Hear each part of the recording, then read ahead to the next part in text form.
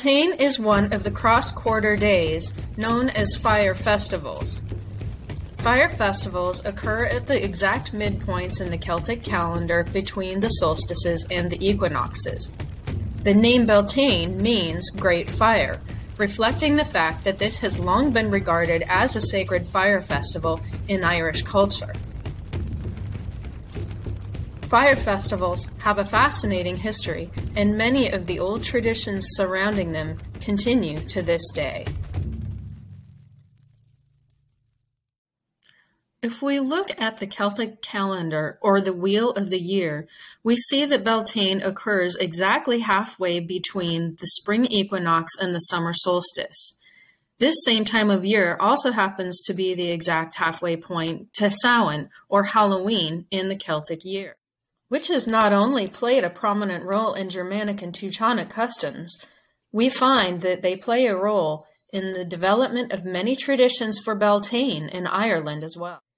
The classic symbol associated with Bealtaine is the maypole, a symbol of fertility and the promise of spring. Maypoles appear to be Germanic in origin, but historic documents reveal that they were in Britain by the 14th to 15th century, and then arrived later in Ireland around the 16th to 17th century. In a typical maypole dance, there are usually two circles of dancers, all holding multicolored ribbons tied to the top of the pole itself. One circle moves sunwise or clockwise, the other moving anti-clockwise, or against the sun. The steps of the dancers represent life and death, creation and destruction, creating elaborate decorations with ribbons on the maypole as the dancers wind their way through the step.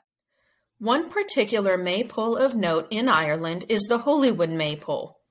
Located at the crossroads of Holywood in County Down since 1620, it is the oldest recorded maypole in Ireland. Legend states that when a crew of Dutch traders was shipwrecked there, the citizens of Holywood gave their assistance and hospitality to them.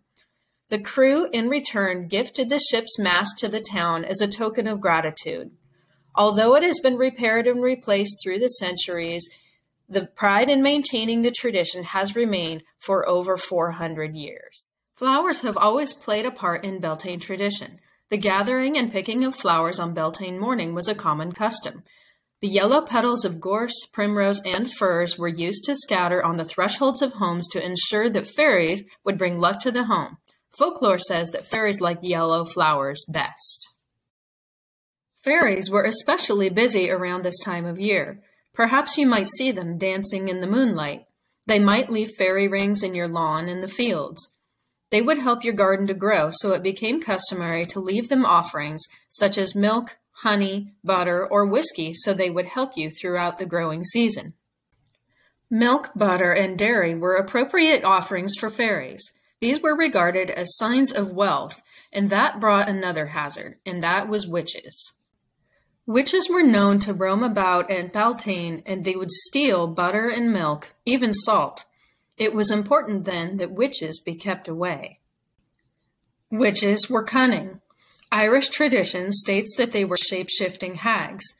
When they shape-shifted, they typically took the form of a hare. Due to their magical capabilities, they were impervious to weapons. The only weapons that had any effect were silver or quicksilver. Numerous Bealtaine tales exist of hares believed to be witches that were injured but not killed. For example, a hare's leg might be injured by someone only to hop off. Upon arriving back to the village, an old hag would appear with the same leg injury that the hare suffered. So, milk, butter, and salt were specially guarded on Bealtaine. It was only on that day of the year that they could not be given or loaned away, or else the luck and profit of your farm could go with it, if the witches didn't get to it first. Another thing used to keep witches away was the May bush. This was the bringing of tree branches indoors and to decorate them with ribbons, pieces of cloth, and colored eggshells. Much like the Teutonic tradition of bringing in boughs of evergreen into the home at Yule, which led to the modern custom of the Christmas tree, this was intended to guard against bad luck and evil influences. The branches could also be placed over doorways and windows to keep witches away. The May bush could be a plant, bush, or small tree that was planted on private or public property and decorated per regional custom. Some of these were maintained for generations.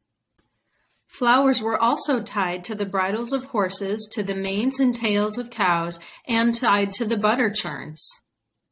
Hawthorn had special status on Bealtaine. This was the only day of the year that it was lucky to bring hawthorn into the home. As one of the sacred trees, it was considered to be very unlucky on all other days to bring it indoors. As mentioned before, Bealtaine is one of the cross-quarter days, one of the fire festivals. As a time of renewal, the flames represent a fresh start for everyone. In ancient Ireland, a great fire was lit at Beannachd in County Meath.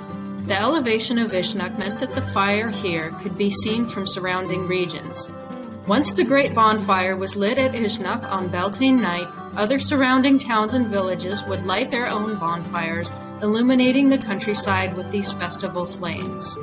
It was much like the lighting of the beacons in The Lord of the Rings, The Return of the King, but more importantly, it signified that the Bealtaine feasting was officially underway.